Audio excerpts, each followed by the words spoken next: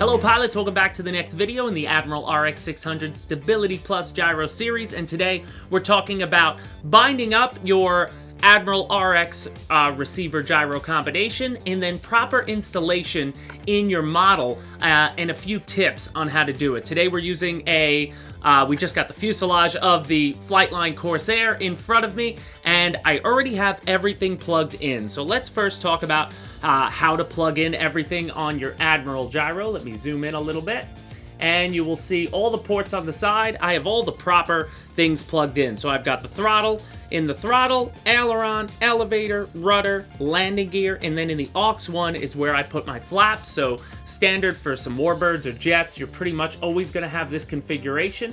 And then the beauty too of this receiver is your bind button can act as a 7th channel once you're done binding. So you take the bind plug out.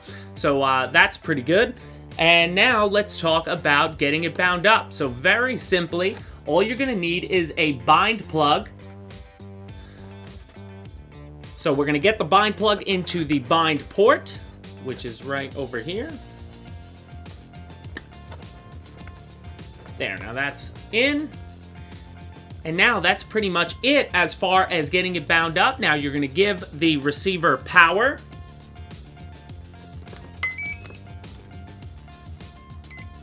And now you see the lights flashing. That means it is in bind mode. You can hear the ESC going. So let me zoom out. And now on my Spectrum, what you're going to do is you're going to push the bind button, push and hold it, and then you're going to just turn on your transmitter and you're going to wait. Binding. DSSX 22 milliseconds. Bind complete. Now you saw the light go solid, you heard bind complete. We are now fully bound, and I still have the elevator and rudder, and you can hear that those are working. So now your receiver is all bound up. Very next step I would do is unplug the power, and then you want to pull out that bind plug. So that next time you plug it in, you don't forget, you'd have to rebind it when it goes back into bind mode. So now that is gone. So now let's talk about placement. So the Admiral RX600 Stability Plus Gyro can only be mounted in one direction. The front of my aircraft is to the bottom of the screen. The back of the aircraft is to the top of the screen. So that's the only position you're able to mount this gyro. You cannot mount it sideways. You cannot mount it upside down. It needs to be mounted this way. And you'd like to be able, in a perfect world, you want to get it as close to the CG as possible.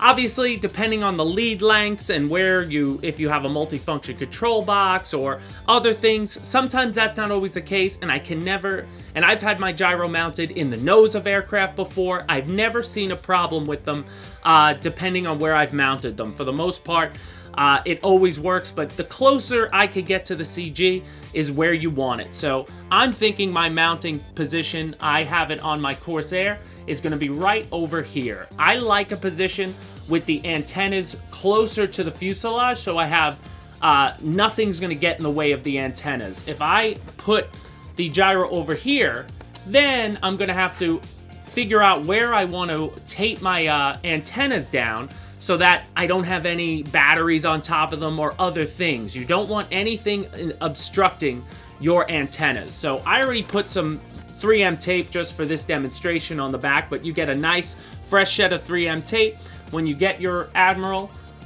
So I'm gonna put that here is probably gonna be my final resting place. And then what I would do is, gonna move the camera, show you on the side here.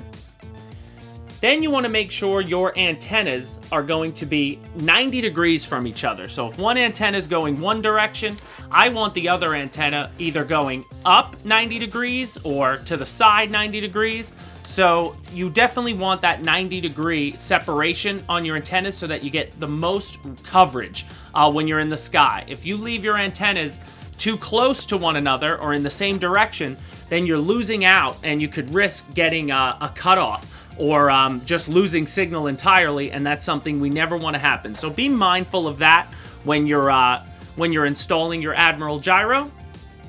But other than that, that's all you need to do as far as binding and installing your Admiral RX Gyro. I hope this video helps everybody out. Look out for the next video in this series, brand new series on the Admiral RX Stability Plus Gyro, and we'll see you in the next video.